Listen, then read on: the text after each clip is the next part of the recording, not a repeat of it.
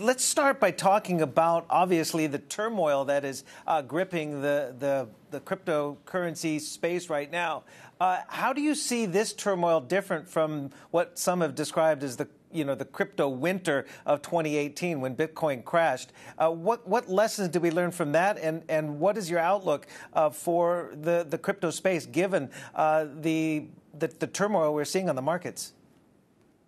Well, I think the turmoil, from say, like 4 years ago is very different from what we see today for a couple of reasons. One, I think people may have forgotten, Bitcoin was like $3,000, Ethereum was like at some stages under $100.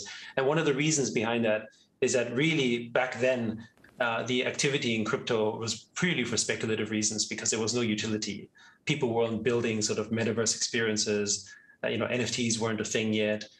People weren't building games. The whole ecosystem hadn't yet matured. Today, even though obviously, what happened particularly with Terra, which in itself I think was faulty, but we don't have to discuss the details on this one, is the fact that this is sort of more contained, we think, and also at the same time hasn't had really, broadly, even though there's a reduction in prices, hasn't impacted, Bitcoin, Ethereum, or the entire sort of blockchain ecosystem in terms of its utility. So in 2018, a lot of people basically exited out of crypto into fiat, which obviously sort of collapsed the prices. But today, people aren't exiting into fiat per se. They're exiting maybe into other stable coins or into Ethereum or Bitcoin. Right. And what they're doing is they're continuing to build. The number of people who are building and constructing in the space is far, far greater. And the economic opportunities for people building in, I guess, what people describe as Web3 is there as well. So it's much more stable than before.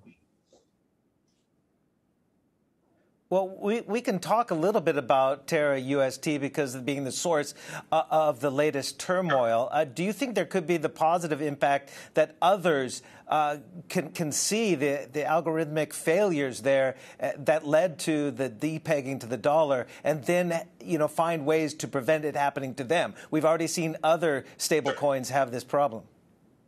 Well, so I would say that the other stablecoins don't really have the same problem because they're backed. Right, I think there was an attempt to depeg Tether, for instance, which failed.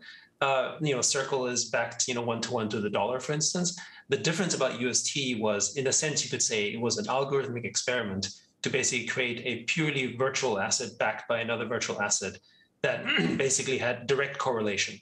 And I think that's the point, right? The whole idea of sort of a peg is to peg it against something that wasn't necessarily correlated. In this particular case, it was. So I think you could say that the model of UST was the algorithm worked as planned, but it was a faulty design, shall we say, right? So that's the difference here. Unlike USDC or Tether, the sort of impact for UST Terra, which was perhaps even more Korean contained as opposed to sort of rest of the world, isn't widely used, right?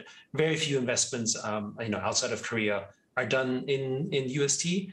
It's because Terra is very much a sort of a Korean ecosystem play for the time being. So I think there's going to be more impact in the Korean market. There's probably going to be more sort of shockwaves there. But from a global standpoint, we don't see it having much of an impact, relatively speaking, certainly compared to, say, 4 years ago. It's not, I wouldn't consider that systemic or anything like that.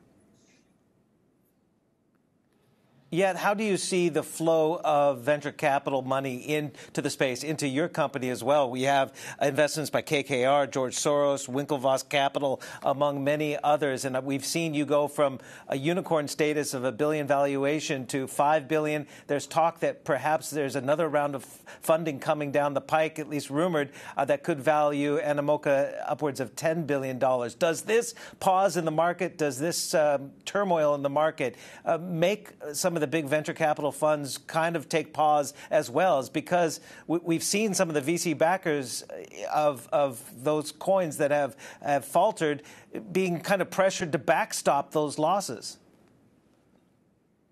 So I think broadly speaking, the space continues to grow, right?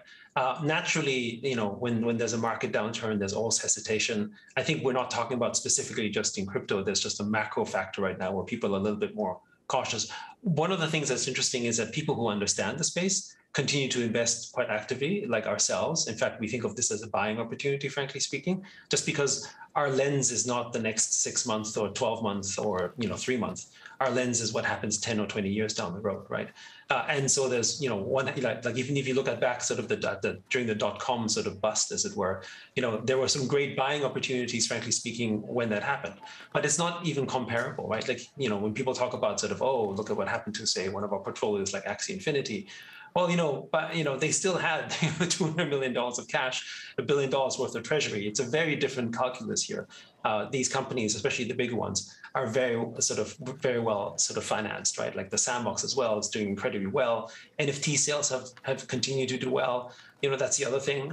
We just completed, for instance, with Phantom Galaxies, $20 million of planet sales, which is basically non-fungible tokens of sort of digital assets of virtual planets that people can sort of play in the metaverse. And we just announced that literally, I think yesterday. So the space continues to grow, but of course, there's going to be a bit of a shakeout for those that are weaker players. That is always the case, So I think in some ways you could say it's somewhat healthy, but the space continues to sort of grow because we expect billions of people to eventually onboard into Web3. You talk about what the space is going to look like in 10 or 20 years, and I'm wondering, given that Animoca is both a game maker but also acting in a kind of venture capital sense, right, in terms of taking stakes across different projects, which side of those businesses and business models do you think will be dominant in the years to come for you? Well, we're an operating company, to be clear, right? So the goal in everything we're building and constructing, and also in what we're investing, is to help build the businesses that we're supporting specifically. So when we make all these investments, the core philosophy is to invest in things that add to the network effect of non-fungible tokens, as in digital property rights. Right, so it may not seem obvious that someone who's focused initially on blockchain gaming would, for instance, be supporting sort of DeFi lending protocols or NFT sort of lending protocols, as an example, or even layer 1 or layer 2s. But we do that because it aids in the network construction and in the facilitation of the growth of non-fungible tokens. Right? When we started doing this 4 years ago, most people didn't even know what an NFT was. So we had to basically invest in companies that can help grow that. That's how we invested in companies like Decentraland and OpenSea and Dapper Labs and many sort of more household names today, of course, but back then were sort of really early companies. So I think, you talk about 10 years, that's a long time, but we think Web3 is a natural evolution of the internet. We think that most of the world will have onboarded to that form of the web. And that's because we're already digital dependents today. I mean, we can't live without our Instagram or Facebook or WhatsApp or WeChat, whatever that may be, except that we are dependents. We have no rights on these platforms. We don't own a stake in any of that, right? So we don't have a say. So the whole point about Web3 is that now we have ownership in that. We have the ability to have a stake and a voice in that. And in the future, that's what we describe as the internet of ownership. That's the big impact here for Web3. And it's a better paradigm for end users because they get paid for their time. They get paid for their data. There is no reason to sort of go for, I guess, a sort of an inferior model that sort of is not respecting sort of the time and contribution we bring to all the networks today, which is not rewarded at all. We spend time on Facebook, and Facebook doesn't pay us for any of the time we spend, despite the fact that we add so much value to the network. After all, if we all stop using Facebook, what is the value of Facebook? Nothing. So we are basically free laborers at this moment in time for platforms such as Facebook.